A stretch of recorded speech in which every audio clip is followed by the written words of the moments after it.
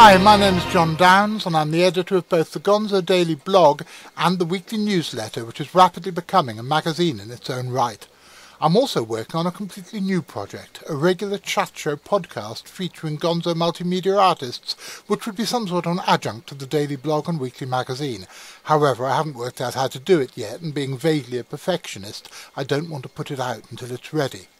However, I do think that it's time that we take a leaf out of the name of the company and add a multimedia aspect to the weekly magazine. So this week there are a number of short interviews that I've done over the last fortnight.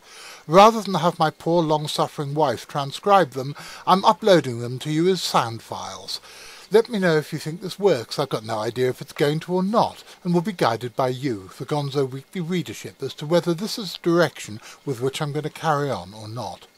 The possibilities are, however, endless, and I like the idea that I'll be able to include music and video clips, as well as interviews that can be accessed by readers of this magazine. So, as I said, let me know what you think. Over the last couple of weeks, the magazine has featured the work of the Dutch performance artist called René, who produces musical work under the name Mr Averell. Last week we posted an interview with him, and as a sort of adjunct to that interview, here's an excerpt from a conversation that I had a few days ago with Judge Smith. Who's Judge Smith, I hear you ask? Well, you should be ashamed of yourself. For those of you who have not heard of him, you should feel heartily ashamed of yourselves. He was not only one of the founder members of Van de Graaff Generator, but he's released a number of albums of his own right, including his genre of song stories, 3 of them so far, which have all been released through Gonzo and which are all bloody good. We will, no doubt, be returning to this subject very soon, but for today he tells me about his working relationship and friendship with the man behind Mr Averell. We really must talk about René. We've got to talk about René, because basically I phoned up to talk about René. Yes. Why didn't I? Oh, good afternoon, Mr Downs. So glad you could call. Good afternoon, Mr Smith. René. Yes. How did you first get involved with him? It's again through the Van de Graaff Generator Nexus or network. I met him when I was performing in a big children's piece that I wrote with David Jackson called The House That Cried, and we were performing it in Bracknell where it had been commissioned, and I met him on that occasion, and we sort of stayed in touch ever since. He's a great character, I think. Very nice man. So that's how I met René. And he's sort of been in my address book ever since, and doing conversations and so on.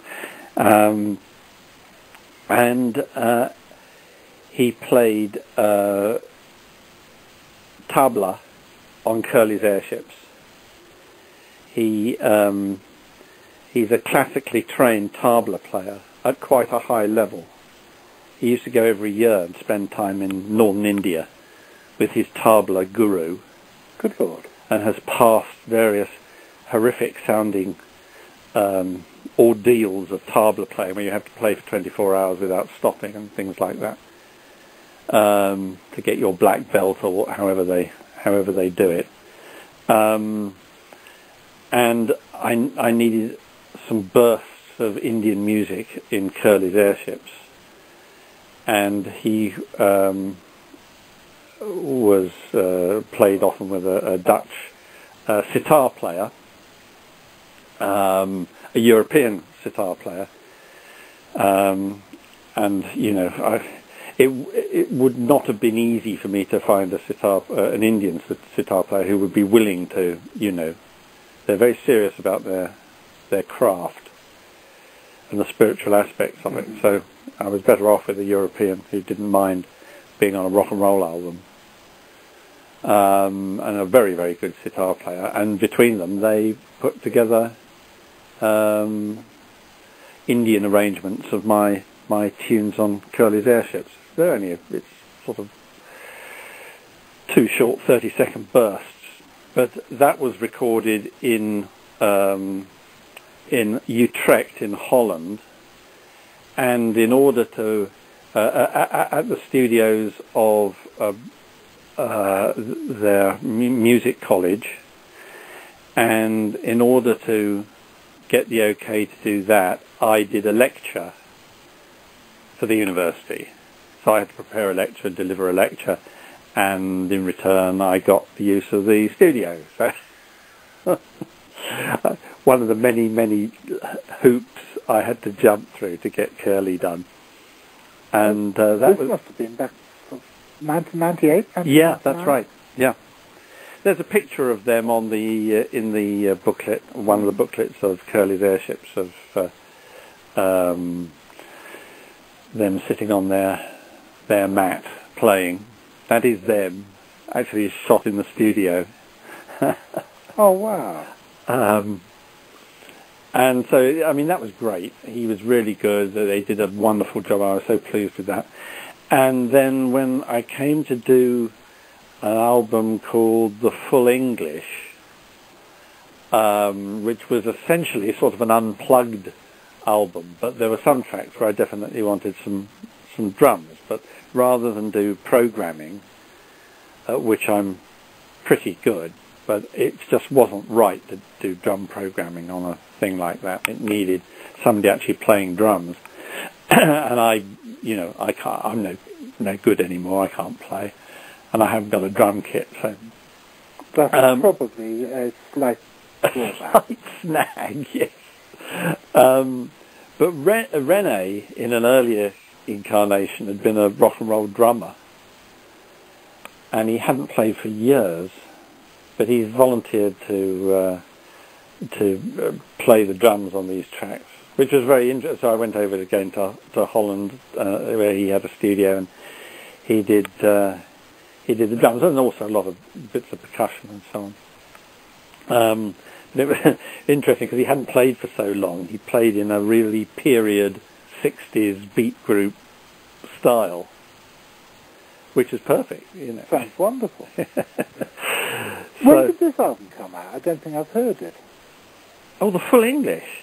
No, well, it's not on Gonzo. It's on an Italian label called Labour of Love, run by a chap called Marco Olivotto, studio owner, and again, another one of the Italian Van de Graaff aficionados. They have this, I'm not sure if it's still active, but they, for quite a long time, there was a magnificent organisation called the Van de Graaff Generator and Peter Hamel Study Group, which were very erudite enthusiasts for that music, who would have seminars, lectures. They sponsored publications, they sponsored gigs, and so on. And so that's Marco. He's also a good, excellent bass player. And so when was this? 2000 and something. Anyway, he put this thing out. Yes, he didn't play on it. He just put it out. So this was when? 2002? Yes, hold on. This is called The Full English. Pulling it off the shelf here. 2005. 2005. And I did as a result of that, I did a gig in London on the same day that the Van de Graaff had their reunion gig in the Albert Hall. I had a gig in London at lunchtime, so I got a huge audience, which was very nice. You cracked it, okay. Yeah, well, you know, I thought it was okay. I told Peter Hamill I was going to do it. He didn't have any problems with it, and it gave the fans something to do at lunchtime. So it was a big success, the gig. And Rene played drums on that. He came over and played drums for me on that gig, which was very nice. And yes, and as a result of that, I got commissioned to do a live show with a proper band in Italy, and that was turned into a DVD, live in Italy, as it was called, predictably. So then, that's taken us up to about 2006. Oh, right, yes. Then we get up to, we get up to Orpheus, shall we say? Yeah. And in Orpheus, there's the I wanted a black metal band, really horrible, really noisy, but I needed lyrics that could be heard. I needed the lyrics to actually, carry across.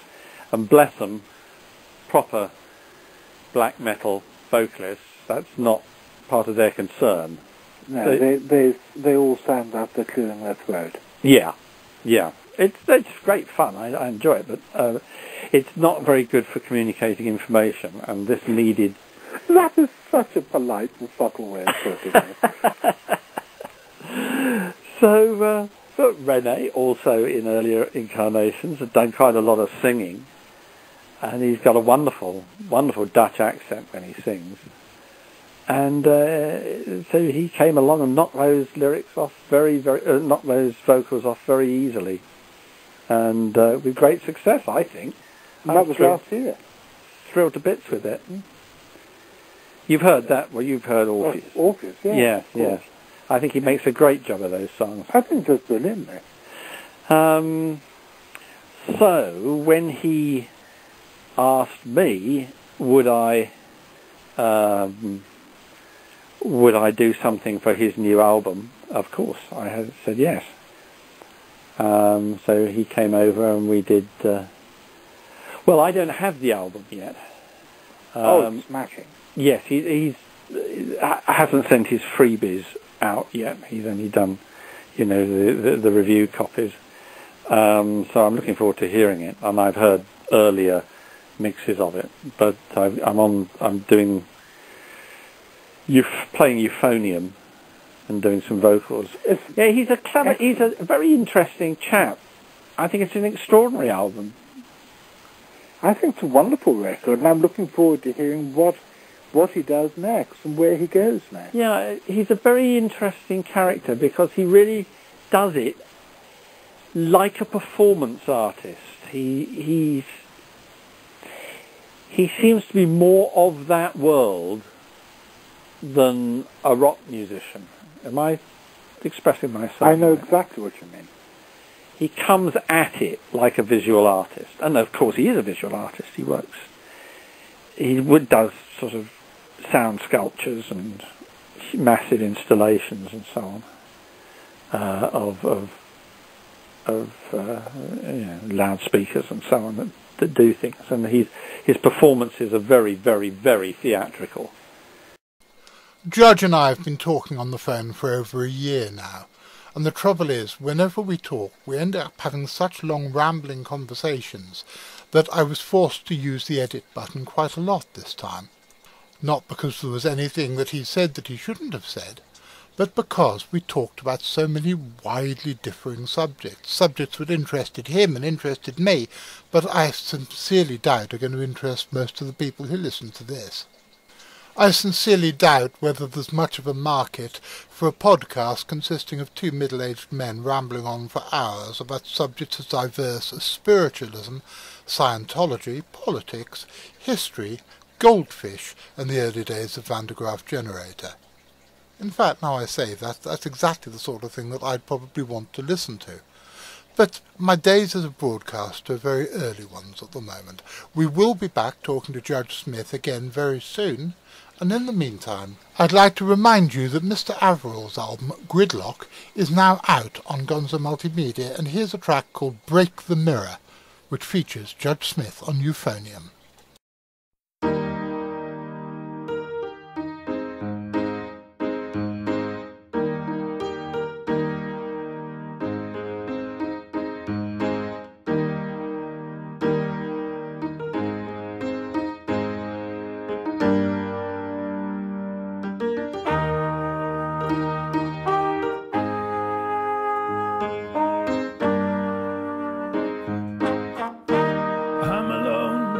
there's nobody home. It's quiet and cold, there's nothing to do. I think there's someone in the kitchen. My glass of beer is standing on the ground. It's warm and half filled. A mosquito flies around. Break the mirror, break the mirror, break the mirror, break the mirror, break the mirror, break the mirror, break the mirror, and throw it down. The mosquito drives me mad, and there's no person to. But I hear many noises, and yet there's nothing to do. You can hear the silence, and that's for sure. Break the mirror, break the mirror, break the mirror, break the mirror, break the mirror, break the mirror, break the mirror, and throw it down. I'm alone, there's nobody home. I think the person in the kitchen has gone. But now I hear someone upstairs. The noisy floor is cracking in the sleeping room, and the mirror images, won't go away. Break the mirror, break the mirror, break the mirror, break the mirror, break the mirror, break the mirror, break the mirror, and throw it down.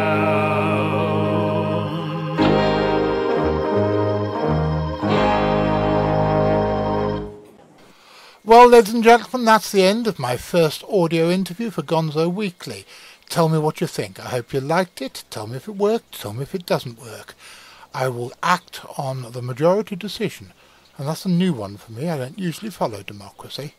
But until then, be seeing you.